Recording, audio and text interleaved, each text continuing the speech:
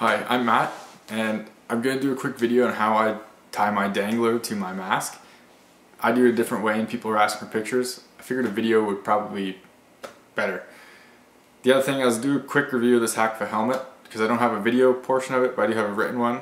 The written piece is on ModSquadHockey. There's a link to it below in the description. Check it out for more details and pictures. But now on to the dangler itself.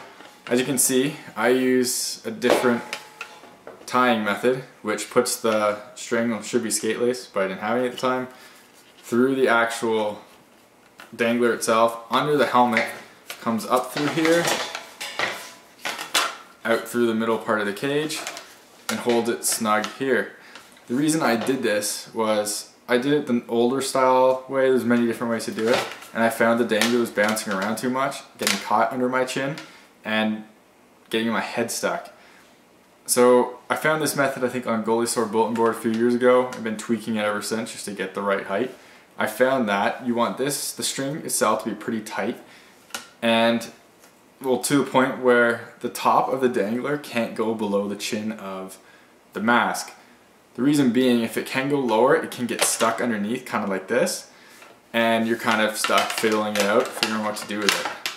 So even this one could be a little bit tighter, but I haven't really had any issues with it getting stuck under the chin since I've done this last.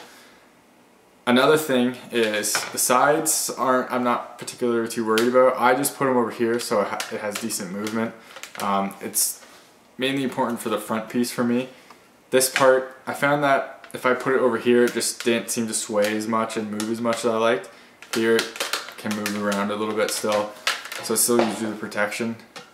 You can do whatever you want there, experiment your own way. I do suggest skate lace over this string. Again, I didn't have any skate lace I was willing to cut up to put on here, so that's why it's like this. But I absolutely recommend trying this out. I've never had any issues with it. I get hit here a lot, broken this thing multiple times, get hit with it all the time, and I know it's protected my neck more than once, and it's always exactly where I want it. It never moves from here. It's always going to protect my throat there. So hopefully that will help you out, and maybe you'll try it out if you want to. Like again, I'd suggest it, but everyone's different. Some people don't only wear them.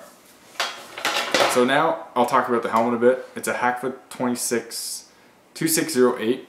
Had it for about 6 years now. I've gone through 4 or 5 cages. The helmet itself is pretty good. It doesn't really have any chips besides right on the bottom piece right there. It's nothing bad. Can't really.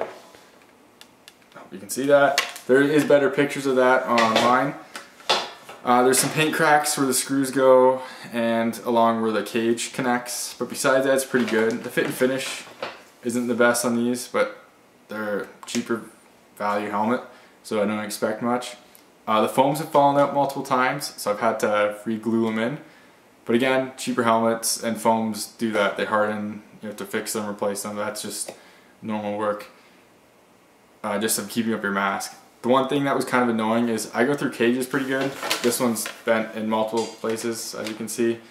I had some very difficult times getting in contact for replacement cages of this a while back, and it took much longer than I would have liked.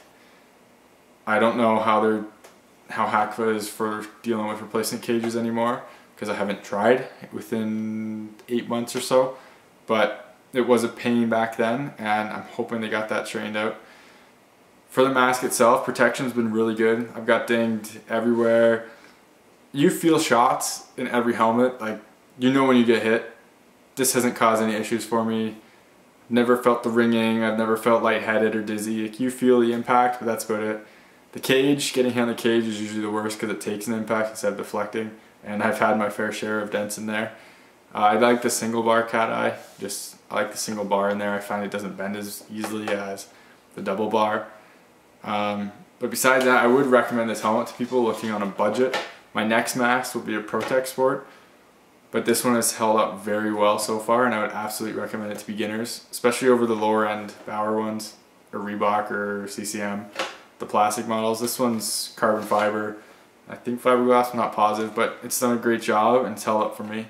So I'd absolutely recommend it. Check out the review for more details. It is a really heavy helmet. So if that's something you're looking for, super lightweight, this isn't the way to go. But again, it's one of the cheaper models, so that's why there's the weight and the lack of fit and finish. But yeah, I would absolutely recommend this. And they have a new one out, the Halo. I haven't seen it, but go check it out. And hopefully this is helpful. Thanks for watching.